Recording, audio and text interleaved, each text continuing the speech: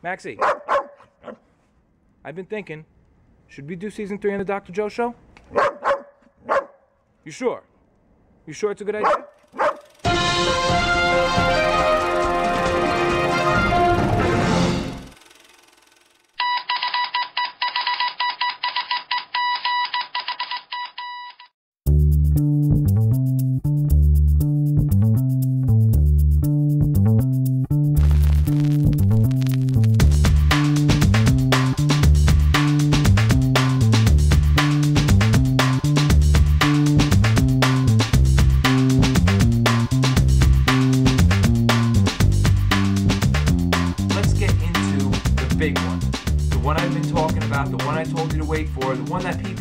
Forgetting about, the one that means we don't want the fucking embargo to end.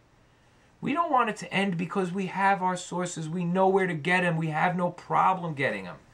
But if it does end, we are gonna have some major fucking issues because of taxes! Taxes!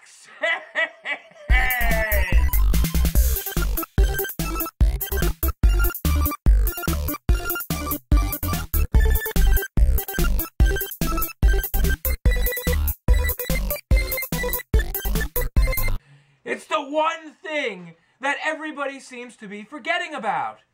If you think that all of a sudden Cuban cigars are completely legal and you're going to be ordering them without paying top dollar fucking taxes on them, you're fucking nuts! They are going to be taxed. And a whole brand new array of taxes created just for Cuban cigars. There are a lot of things I want to talk about right now, and I'll try to fit them all in quickly. Number one, you know, this is actually a really good point at which to give an example for why some sites cigars are $400 and others they're $800 for the same box of cigars. A lot of times beginners have this question, and rightfully so. They're very skeptical because they see, well, $800 for a box of Vega Urbana Unicos on a site from the UK, but $450, $400, $350 from a site in Hong Kong or Switzerland, like Finest Cuban Cigars, for example. Well, that's because the site in the UK has already paid duties and taxes on those cigars. They own a shop, and the shop pays duties and taxes, and they need that money. And you're paying that country's duties and taxes. But when you buy from a site in Switzerland or Hong Kong, you know, sites that store their cigars in warehouses that aren't under the subject of their fucking tyrannical governments and aren't coated, dripping with all sorts of fucking tax dollar signs, they're a lot less money. You know? There are people out there, they ask me, where should I order from? I give you sites. I say, finestcubancigars.com, and you come back to, oh, well, I saw this site in the UK, and they're so much more expensive, and I don't think those could be real. Oh, yeah, I've been doing this for fucking 10 years. I'm just fucking shitting out my ear, just fucking, you know, telling people, yeah, I don't care if you get fake cigars. Come on, are you fucking kidding me? Who are you going to listen to? A guy who has 2,000 people subscribe to him?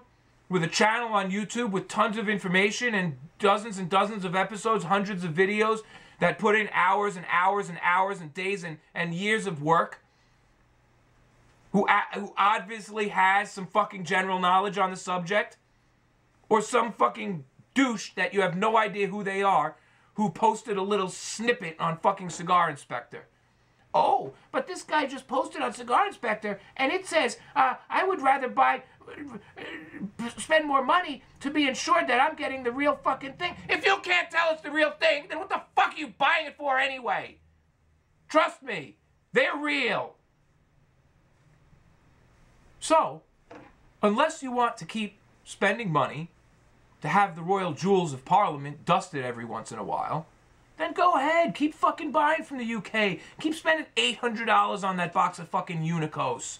Vega Urbana. Are you kidding me, man? Come on, man.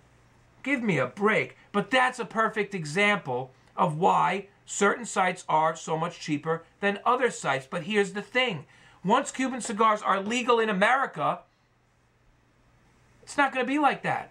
You order that $350 box of Partagas Lusitaneous from Finest Cuban Cigars. By the time it gets to you, it's going to cost $600, $650. Just like it does in Canada. Just like it does in the UK. I sent a box of cigars to a friend in Canada. You know, $600 value. It got there. Guess what? Duties. It's marked gift. It's a personal thing. In this case, it actually was. Guess what? $300 fucking dollars in duties. All of a sudden, a $600 box costs $900. So now you know. And that's exactly what's going to happen here. Mark my fucking words, you will pay taxes. And this will also help the whole counterfeiting industry. Counterfeiters will say, oh, well, we already got the cigars over here. We snuck them in, so there's no taxes on them. That's why they're so cheap, you know. And because they're legal, people won't think twice. Bad fucking news in both fucking directions, you know? And that's how it's going to be. Taxes, taxes, taxes. And more taxes. And then some more taxes. So here's the thing. Here's where we are now. All of a sudden, it's now legal to bring $100 of cigars back from Cuba. Okay. Well, you know what? Beside the tax issue, I'll get back to that. But do you know what that means? That means it can no longer be illegal to own Cuban cigars or smoke Cuban cigars. Unless they expect you to, what? Just look at them? You know, and then if it's no longer legal to own them or smoke them, then it shouldn't be illegal to privately sell them. Just saying. Just saying. That's the problem. You tamper with one rule, all the other ones fall apart. It's illegal to smoke Cuban cigars in the United States. Well, it can't be, because now you're letting us bring them back for $100 worth. That's what they're for, smoking. It's illegal to own them, but you're letting me buy them for $100 and bring them back. I have to be owning them. Makes no fucking sense. But here's another thing that doesn't make sense. Why only $100? Okay, I'll get back to that. Let's take a look at this. Years ago, having your cigars taken, confiscated, was a real issue. It happened quite often. Some years were terrible. And you can kind of see by the forums, you know, threads, my cigars, help! My cigars were fucking confiscated. What do I do? What do you do indeed? You don't do shit. They're gone. Hopefully you ordered from some respectable vendor with a fucking delivery guarantee who's going to replace them. You know? But that's not the issue anymore. Personally, I haven't had an issue in 2 years. 3 years. Second of all, if you go on the forums, threads like my cigars were confiscated are non-existent. The only thing you'll see is people, my cigars didn't get here yet. What's going on? Dude, give it a fucking chance. I got people emailing me. It's been 4 days and my cigars aren't here. What are you talking about? Fuck. Amazon drones aren't flying yet. This is not fucking McDonald's. You know? Have some fucking patience. But here's the thing. How come? How come all the cigars are getting through? Well, there's two possibilities. One is Customs has been told by the federal government, don't stop cigars anymore. It hasn't been publicly announced, but I believe that to be the case. Because the second option is just fucking plain scary, and that is they're missing all these packages. That they're not fucking searching them, or that they're just fucking flying through. I mean, I could be ordering fucking God knows what. Anybody could, you know? So those are your two options. I pick number one. But if that's the case, why wouldn't they publicly announce it? And why can you only bring back $100 worth of cigars from Cuba right now? Because they haven't fully put into effect how they're going to tax these cigars. You may also be saying to yourself, oh, wait a second. We get Nicaraguan cigars over here, Dominican cigars. We don't pay import taxes on them. You're not ordering Dominican and Nicaraguan cigars from overseas. You're not, because they're already here. You know? It works very different from the Cuban cigar industry. You have companies in the Dominican, say the Dominican Republic. They put together a master case of cigars, ship it over to a cigar distributor in the United States, who then ships it out to retail shops where it is sold, online or on the shelves. That's all taken care of for us. It would be akin to living in the UK and buying cigars, Cuban cigars from La Casa del Habano. You didn't have to order them from overseas. They're already here. Taxes are already on them. Taxes are already on them, unless you're in a duty-free zone. But the Cuban cigar thing is completely different than that, because they're not coming over here in master cases. They're going to distributors who distribute them to places like our vendors, who we then have to order from, and then they come over here from overseas, subject to duties and taxes. And that's it. So while they're busy testing the waters and slowly releasing the fucking clamps on the hatch that is the embargo, and letting the fucking waters flow through by saying, $100, it's okay, don't stop the packages anymore, fuck it, but don't make the announcement. And don't let him bring back too much. Because when we lift this fucking thing, everybody's going to be ordering. And by that time, we'll be damn fucking ready to make sure we tax every goddamn box we can. If you can't read my little cartoon over here, and I'll put the picture up in a second, I designed this myself. It's made out of clip art and a whole bunch of other things I found online. I am not taking responsibility for the actual drawings. I did not draw them. I did use Photoshop to take 7 different elements and put everything all together, not including the text. And what you have here is Fidel Castro and Obama. The embargo over. How about a smoke? Del Castro says, wonderful, I will send you a box of cigars right away. And then you got this guy up here. I fucking know you weren't trying to sneak these past me. Because that's how it's going to be. You know, at least in my eyes. At least in my eyes.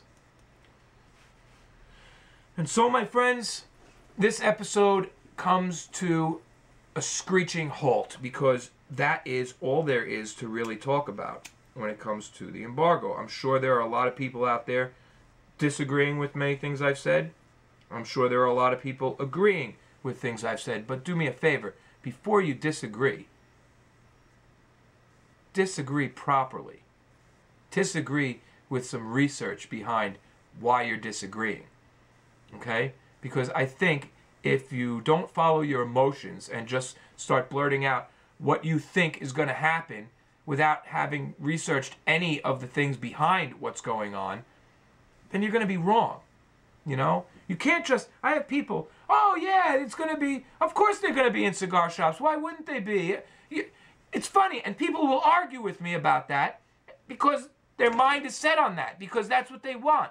But they know absolutely nothing about how distribution works, about where the cigars... about the legal battles between the companies, between the country. They don't know any of that. They just believe the cigars will be there. That's not how life works, my friends. That is not how it fucking works. Okay? So, that's that, you know. And you might have... Here's the thing, too. It's so funny how...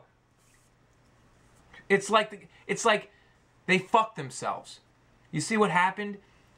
Cuban cigars are illegal. Nobody can have them. We found a way to get them. We're ordering them. Well, there's so many coming in they can't even possibly check half of them. Can't even check a quarter of them. All of a sudden they're like, oh, just fuck it, whatever. They can't tax them because they're still technically illegal. You understand? They can't tax them because they're illegal. We have it better here. Them being illegal is better than if we were in Canada or the UK or just about anywhere. The only thing we have to deal with is, are we getting the real thing? And by now, I hope, if you've been watching my show at all, you know that if you do what I say, you'll be getting the real thing. You know? So, and here's another thing. You might think, oh, well, because they're legal, and because my local cigar shop has a tobacco license, he can order Cuban cigars from a vendor and then sell them to me. No, he fucking can't. Not going to happen, because that's tax evasion. And that they will put you in federal prison for. You see, when they get somebody for selling Cuban cigars, and I know a guy that this happened to a while back when I was working at the tobacco shop. This is a true story. I think I may have mentioned it before.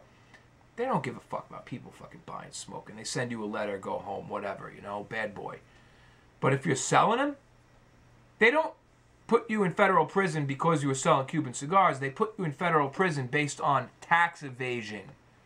Selling tobacco without a license, not providing tax information, giving taxes for your profits to the federal government. That's what they nail you on. He did a year because he was selling Cuban cigars under the table at his place of business. So, if you think your tobacconist is going to do that, well, they might. But here's another thing. Even if they're stupid enough to do something like that and risk their entire business for a couple of $100, a couple of extra dollars a month, whatever, how well does your tobacconist actually know Cuban cigars? Where is he going to be getting them from? Does he know what the fuck he's doing? You know? Look. There are a whole bunch of different levels to us out there, you know? And, you know, just because somebody's been working at a shop for 20 years and knows everything about cigars over here, doesn't mean they know squat about Habanos. You know? It's a totally different fucking picture. They either do or they don't. They either have been involved or not been involved. And if they haven't, then they don't know. You know? So you got to just be careful. And that goes back to the whole excess of counterfeiting and stuff. This has been fun. This has been fun. I'm all smoked out. It's been a long day. Did a lot of editing, a lot of recording, and the show is going well. I hope. That's really up to you out there. I'm going to end this by saying good night and rethink exactly why you want the embargo to be lifted. You know, and I'm not talking about any other political aspects of it, you know, but then again, what the fuck do I know? I'm just an average guy with an above average passion for tobacco. I mean, it's never like I've been right about any of this shit before. So, from a cigar smoker's point of view, not good. You know, not good. Not good. Because we already know where to get our cigars. You know? I mean, who cares if they're not available in shops? Who cares? In the end, the only really bad thing that comes of it is those taxes, That's the bad. On a final note, I just want to remind everyone out there that everyone, from the slimiest peon sitting at the lowest circles of the counterfeit circuit to the most prominent big shot of the upper echelons of Habanos SA, is after one thing: your money. Everyone, and I do mean everyone, is after your money. And that's something to always remember. All that being said, this has been a great episode. I mean, I hope it has. I mean, that really is up to all of you out there. But what I'm trying to say is I had a lot of fun. You know, blew some steam off, got my smoke on, got some information out there, some pertinent information that I really wanted to add to the whole body and meat of the show. So, I'm good. I'm happy, and I hope you are too. Good night. Have a wonderful fucking work week. And to get through it, just keep on smoking. I'm Joe, and this is the Tobacco Show.